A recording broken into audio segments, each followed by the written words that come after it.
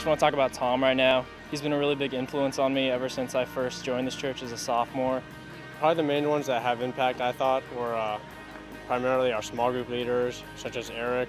He's a great guy, he's really funny, and he's really showed me Christ in many different ways.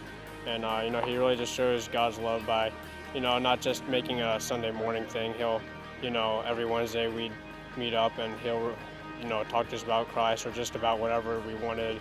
I just want to say a few words about Sarah Masters.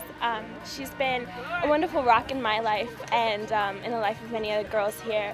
Casey has really impacted my life because she was the first leader I met at Cedar Run Community Church, and she started a small group with my friends and I, and she always made an effort to hang out with us. She's always been that older sister that I never had, just always giving me her time, always, whenever I need her, she's always there. I don't have any problems that I can't talk to her about, and I see Christ through her. It really just makes an impact on the middle school. And I'm so lucky to have her in my life, and I can't wait for all the great times that we're going to have in the future.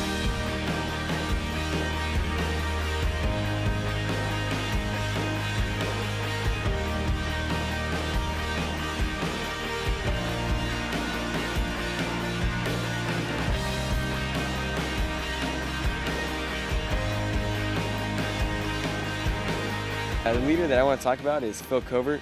The past 4 years, Phil's had a really big impact on me. One leader I want to talk about is Kim Pasca. She's been such a great influence on me and just really been a great leader. I guess he's just kind of seen me grow over the last 4 years and kind of helped me with everything, ups and downs, like with Christ, and he's taught me a lot of things. She really helps strengthen our relationship by making us go to small group early on Friday mornings before school. But overall, he's a great guy, and I've learned a lot from him, and I really appreciate everything he's done for me.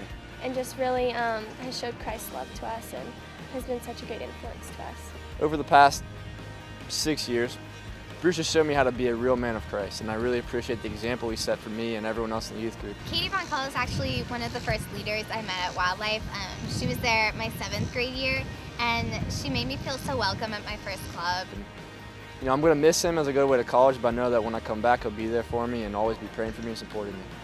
TJ Covert taught me more about being a person. It's not a one-time thing. She's not just gonna meet you and that's it. She's gonna pursue you. He really taught me about God and ways that he works through you. One of the most inspirational leaders I think is Brad Schofield, because he inspired our small group that we meet every Friday. Stuff that I was struggling with, she also struggled with, so she was easy to relate to for me. And someone you could call at 3 o'clock in the morning and you wouldn't care. Yeah, so he was really probably one of the most inspirational leaders that I've had.